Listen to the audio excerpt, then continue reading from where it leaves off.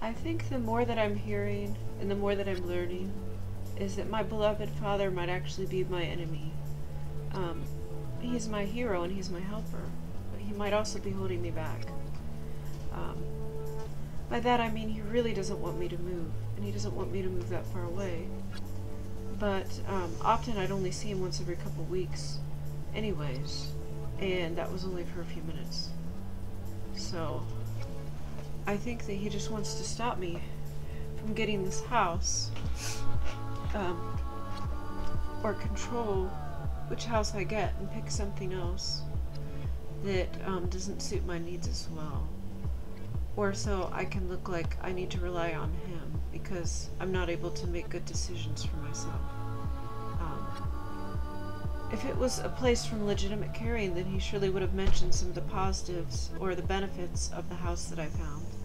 How it's within my budget, how it has nice sidewalks where I can walk the dogs, how it has nice wood floors, it has a lot of room, it has a big yard for the dogs, a very tall privacy fence, probably about 6 foot. It's got 3 bedrooms and an antique clawfoot tub. It has a shower downstairs, it has washer and dryer hookups downstairs. It does have some cosmetic wear. It has some really nice brickwork on the front and a nice covered porch. Yes, it does look shabby, but it's a great usable space. It's very functional. And there's also a lot of stores nearby that could even be walked to or biked to. The bills shouldn't be too much, should be affordable. Yes, there's broken windows. I'll probably put plastic over them for a while. You know, like those plastic window films. I'll probably put one of those on each side. There's some cracks and damages in part of the paint on the ceiling. It doesn't look like there's roof leaks or anything like that. There are a couple of structural leaks, which could be probably fixed pretty easily with putty or tar, grout, or something like that. But it's not a problem with the shingles. It has a lot of positives. It has a really nice chandelier at the top. It's got a couple of fans downstairs. It does not come with any appliances. And actually the listing said that it didn't have a basement at all, but it did have a small partial basement, which was good because the water heater is down there. And if I got a water filter, there's a place for that to go without eating up my living space. So he mentioned none of the positives. Oh, and also it has a really big 2-car garage. It's like bigger than a normal 2-car garage. And it's got an electric door opener too. So it has a lot of positives. And he mentioned none of the positives, only the negatives, how it'll cost a lot to heat it, well, possibly, but I plan on keeping the heat very low. Yes, it does have broken windows, and there was an area on the back where the siding needed replaced. Just a foot or two, wasn't very much. So it's not perfect, and I planned on spending maybe $20,000 on repairs, and it still would be under budget. And then I'd still have money left over to reinforce the fence and put up a shed. So it is affordable. There are no appliances, but that kind of means I can pick out the appliances that I do want and the price is low enough. Because I really do want a washer and dryer that are a little older and more powerful than the new ones that don't allow you to use very much energy.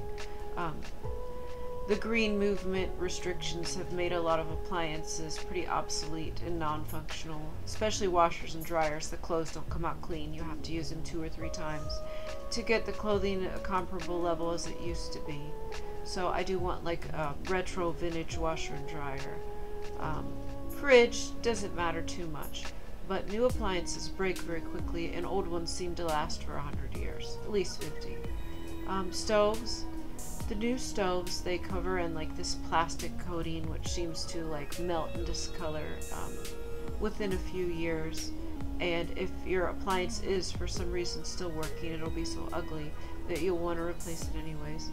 So there is planned obsolescence in most of the new appliances.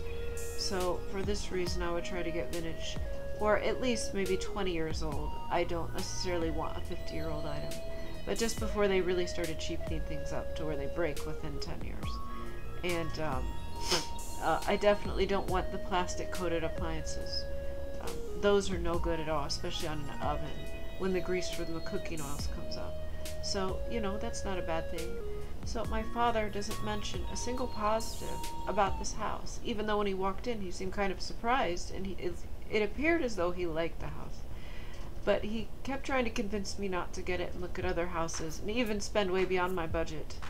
Even spend 125 when I don't even know that I'll have that much money altogether.